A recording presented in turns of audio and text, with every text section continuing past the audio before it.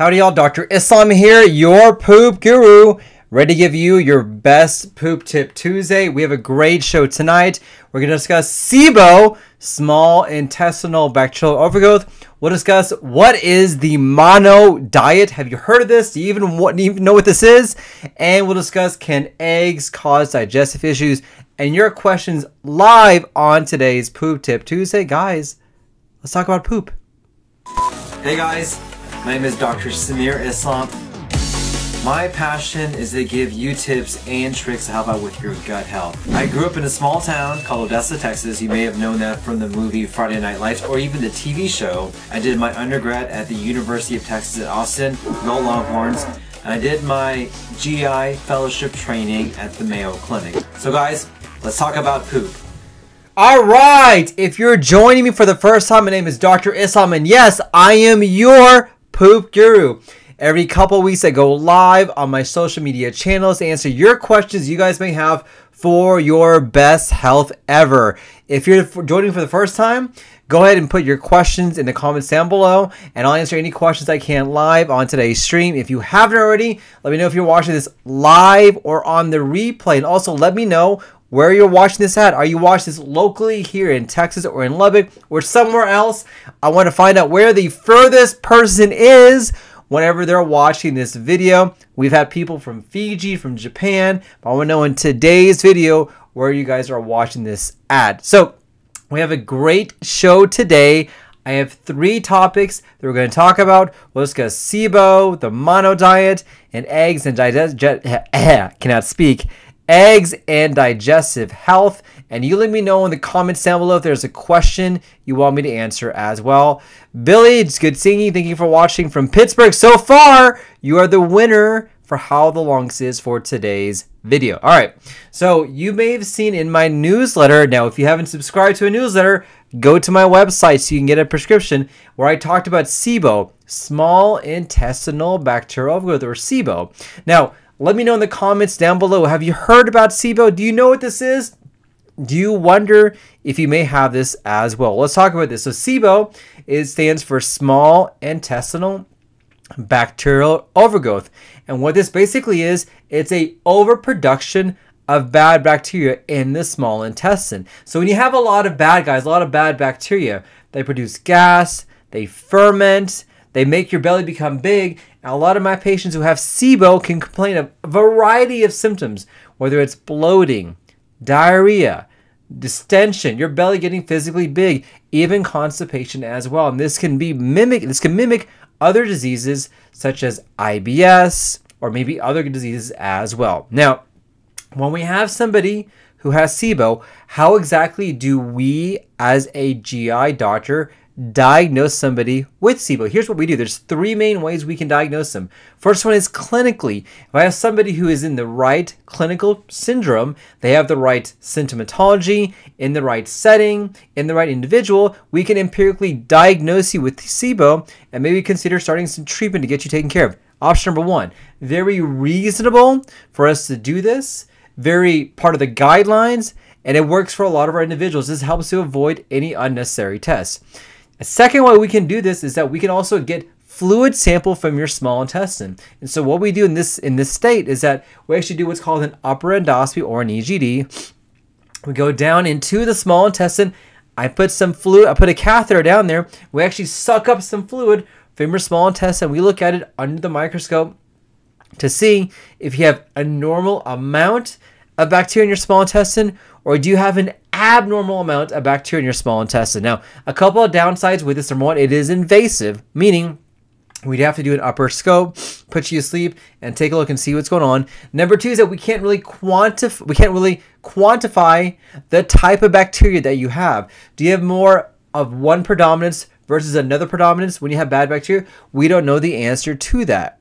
And number 3, you could have some false negatives and false positives with that as well. So, you know, we may have different tests or different results depending on the test that we do, which leads to option number 3, which is the breath test. This is the test that we actually offer in our clinic, where you actually ingest a substance, you breathe into a machine, and we can see if you have a predominance of bad bacteria in your small intestine, and what type do you have? Do you have methane predominant, or do you have other predominant bacteria in your small intestine? That's going to help tailor the types of treatment that we have when it comes to small intestinal bacterial overgrowth. Now, last thing about SIBO, or another thing about SIBO, if you've been diagnosed with SIBO and you have this confirmation, how exactly do we treat this? Well, there are a couple different ways that we recommend to treat this. Number one, we have to figure out what the underlying cause is, because if we don't fix the underlying cause,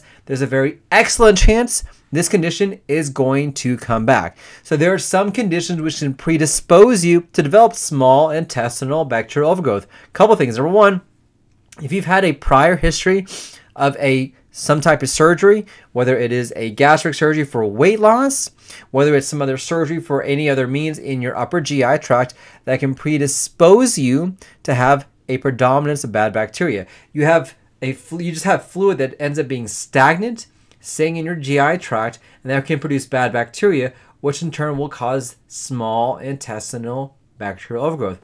Number two, you can have certain conditions that can make it more likely for you to have SIBO, whether it's diabetes, slow motility, or maybe you're taking some medical therapies which can slow down your GI tract as well, including pain medication or other conditions like that. Now, you also may have some other underlying autoimmune diseases that can make it more likely for you to have a problem with the motility of your GI tract. And so we want to try to correct those underlying causes to minimize that and get that taken care of you. Once we do that, at least we're fixing the root cause, but it doesn't fix the main cause of what's going on. Now, one of the mainstay treatments that we offer are antibiotics. So we give medications to help get rid of all the bad guys, and by doing that, our goal is to help replenish the good guys that are there. There's very good evidence that taking a course of certain antibiotics can help eliminate SIBO and replenish the good guys to allow you to have a better gut microbiome and to fix things as well. Number two option are dietary options for SIBO. Now, we don't have a lot of great evidence that are specific to small intestinal bacterial overgrowth. We have anecdotal evidence. We have a lot of things on social media, but in terms of actual science, we don't have that great information. We do know that a diet called the low FODMAP diet typically works very well for IBS patients. And we're seeing some information coming up on how the low FODMAP diet may be helpful for individuals that have small intestinal bacterial overgrowth. But once again, we don't have a lot of good clinical data. There's some evidence that maybe a low elemental diet can help out. There's some evidence that other types of diets can help out. But in terms of actual research and data and information, we don't have a lot of good studies to support that. Then lastly, there is the option of doing more natural options to help out with SIBO. Certain herbs, certain complementary medications that can help out. Now we're getting to the realm now of where we're not really at the core of what science is. We're getting on the edges of that, meaning we don't have a lot of good studies that are studying how these herbal therapies or complementary therapies help out for conditions like IBS or SIBO. But we are seeing some evidence they can help out, whether it's allicin or berberine complex or oregano. There are some individuals who have used this to help out with their SIBO symptoms, and it does seem to help out for those individuals. Now, like I said before, we don't have a lot of excellent evidence. This actually does help. It's more anecdotal, more experience. But in my experience, I've used this in some individuals to help out with their conditions. Now, big warning I want you to know when it comes to SIBO. You will see a lot of people be diagnosed with SIBO with very unusual ways. And what I mean by that is this is very popular when we look in the kind of the natural path world, the functional medicine world, or the world outside traditional medicine. And a lot of people, unfortunately, are diagnosing individuals, giving this label of SIBO without the right clinical context, without the right clinical symptoms, and without the right testing that's being done. And I have to stress this because anyone can basically order a SIBO test on the internet, and anyone can say that you have SIBO, but it takes the right clinical context with the right patient and the right symptoms. So even if you have a positive test, but it doesn't fit the symptoms, you may not have SIBO. I don't diagnose patients based on a test alone. I look at the whole picture of what's going on. And based on the whole picture, this will allow us to see if you have this condition or not. So I have to stress this. Make sure you go to the right doctor. Yes, I say this, a healthcare professional, to diagnose you accurately with SIBO, so you don't get a misdiagnosis, go through all this testing, buy all these herbs, buy all this treatment, and not get the results that you need. And I'm hoping in the next couple of months or years, when we have more information on how we can better test, treat, and diagnose our patients who have SIBO. Let me know in the comments down below if you've known somebody who's had SIBO. Have you had SIBO yourself? Have you tried treatments? What what hasn't worked? I would love to hear what you guys have to say. All right, Amy, thank you for watching from Aloha. All right, Aloha. So far, you are the winner for the furthest person away in today's Poop Tip Tuesday. Teresa, you bring up a very good point. You tried low FODMAP and elemental drink. It hasn't helped. SIBO is still there. I would just query whether you actually have SIBO or not. Zoe, yes, small intestinal methane overgrowth can certainly be a cause, and we can test for that as well. And Zoe asks, can gastritis mimic SIBO? Absolutely, 100% it can. That's why it's very important to make sure you actually have an accurate diagnosis of SIBO, and it's not something else. Because you can have IBS, SIBO, gastritis, dyspepsia, or indigestion, and they can mimic the exact same thing. So you really have to piece together, do different testing, and try different options to find out exactly what it is that you have that's going on there. Good question. All right, perfect. All right, sounds good. All right, guys, if you're joining me for the first time, my name is Dr. Islam, and if you can do me a huge favor, don't forget to like this page, and also let me know if you're watching this live or on the replay. So far, we have a winner of the furthest person out. That is Amy from Hawaii. Can anyone beat that today? Let me know in the comments down below. And also let me know if you have a question in the comments. I'll try to get to them as much as I can. All right. Question number 2. Hey, Dr. Islam, what is the mono diet? Is it safe? Does it work? Have you heard of this diet? MONO.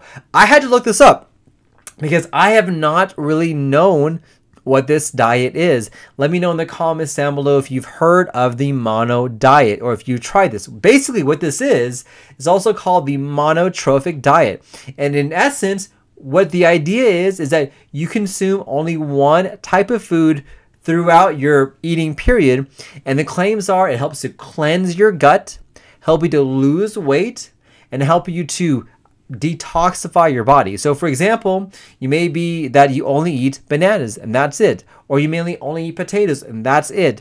There are different variations of this particular diet depending on what is that food that you're eating. I've even heard people be on the chocolate mono diet. There really are no rules when it comes to this diet. It's pretty much open to interpretation. Now, I saw people talking about this, so I started to look it up, and I wanted to kind of review the science because I'm of the opinion that we need to have science to base our study. So let me tell you, here's what the science says about the monotrophic or the mono diet. You guys get ready? Ready? Hear that? Nothing! There is literally no scientific evidence that being on this mono diet is going to be effective, that it works, or it's good for you. Heck to the no, man. Don't do this diet. There is no way that limiting yourself to one type of food is good for you, is healthy, it's going to detox you, it's going to make you feel better. You may lose some weight, but guess what's going to happen? You're going to regain that weight as soon as you get off this diet. And there's no way I want you to be on one type of food. That's terrible for you. So if you're wondering what does a poop doctor like me recommend to help out with weight loss, here are 5 things that I recommend so you can lose weight. Number 1, you need to have a wide variety of plants and vegetables. By far, a Mediterranean or a plant-based diet, a plant-centric diet is the best diet for your body. Helps out with your gut, helps out with your immune system, detoxing, and it actually does help out with weight loss. So make the vast majority of your plate for vegetables and plants. This will help out a lot. Number 2, you need to have a wide variety of nutritious foods. Foods that give you nutrition. Foods that are not empty, sugary, or processed. You want a wide variety of nutritious foods. Number 3, you want to try to eliminate or minimize processed or sugary foods. Processed foods have very minimal nutritional value. You don't get full quicker, but they pack a ton of calories. This is not a good way to eat. Number 4, which is very critical, you need to keep track of everything that goes into your mouth. So many people, myself included, underestimate the amount of food that we eat, and so we underestimate the caloric intake that we're having. And so because of this, a lot of people make the mistake of actually eating a lot more than what they realize. And if you don't do that, or if you don't come to that realization, you may be eating more than what your body can take. And then lastly, you need to add exercise. So I will tell you, you can't out-exercise a bad diet. So exercise is good for your health. It's an added cherry on top. But if you don't make the dietary changes, you're not going to lose weight. I will tell you, if you do these 5 things, I can almost guarantee you're going to lose weight. You're going to feel better. You will detoxify yourself. And you don't need to be on some sort of crazy diet that doesn't work and has no scientific evidence. Same thing when it comes to keto, paleo, all these other diets. They just flat out don't work in the long run. So if you're watching, guys, I want to thank you for watching. If you're watching for the first time, my name is Dr. Islam, and yes, I am your poop guru. Let me know in the comments if you're watching this live or on the replay, and also let me know if you have a question that I can answer on my live stream as well. So Arusa says that your sister is suffering from piles, which are hemorrhoids. Nothing is working so far. What do I need to do? So hemorrhoids are a literal pain in the bottom. Oh, yes, I know. I'll be here all night. So it can occur whenever you sit, whenever you strain, whenever you give birth, whenever you're pregnant, or you lift heavy things. Hemorrhoids are due to dilated veins in the rectum. These veins become engorged, and they can cause symptoms such as pain, bleeding, itching, pressure. Now, there are a couple different ways that we can treat hemorrhoids. One is over-the-counter treatments, whether it's softer stools, using something like a squatty potty, sitz baths, warm baths, saltwater baths. These things work very, very effective. Number 2, you can use over-the-counter ointments to help out, whether it's witch hazel, preparation H. These actually help put a band-aid on those hemorrhoids. It doesn't actually fix those hemorrhoids, but it helps reduce those symptoms, get people feeling better. Then you have the 2 other options to get rid of those hemorrhoids. One is surgery. Now, surgery is usually used as a last resort. Surgery is hard on your bottom. Your bottom doesn't like to be cut. And the recovery can be pretty significant. The recovery can be painful. And I have a lot of individuals who had surgery for hemorrhoids in which they wish they never did because the surgery itself was a lot worse, which leads to our next option, which is hemorrhoid banding. This is a procedure that we do in our office that takes about 10 seconds. It's kind of weird, but we place a rubber band around those hemorrhoids. It strangulates those hemorrhoids so they come off, they slough off, and it fixes the root cause of the hemorrhoid. So in my opinion, hemorrhoid banding in the right patient is the best option when it comes to hemorrhoids if over-the-counter treatments don't work or if you don't want surgery as well. Now, there are some hemorrhoids that are way too big for me to fix with the banding, which means that the only other option we have for them is surgery. And sometimes, unfortunately, that's the way it is. It's a great question. Let me know in the comments down below if you have questions about hemorrhoids or you tried these treatments, what's worked and what hasn't worked as well. So Bill asks, great question, which fiber supplement is best to resolve constipation? Metamucil, psyllium, or Benefiber, wheat dextrin? You hit the money right there. It's psyllium. Psyllium by far is the best option when it comes to fiber. But I typically also am a fan of Benefiber because Benefiber is synthetic and it also tends to have a lot less gas. But when you look at the clinical studies, psyllium is what's recommended for constipation, for IBS, and conditions like that. So how do we treat constipation? So obviously, adding a fiber supplement is going to be the first line treatment. Number 2 is that we also want to make sure we actually have a poop ritual. Yes, your body thrives on your ritual. It needs to poop at the same time. It needs to have that rhythm going on as well. And so this is why a lot of individuals poop in the morning. Hey, full disclosure, I'm a morning pooper as well. And so I do go at the same time all the time.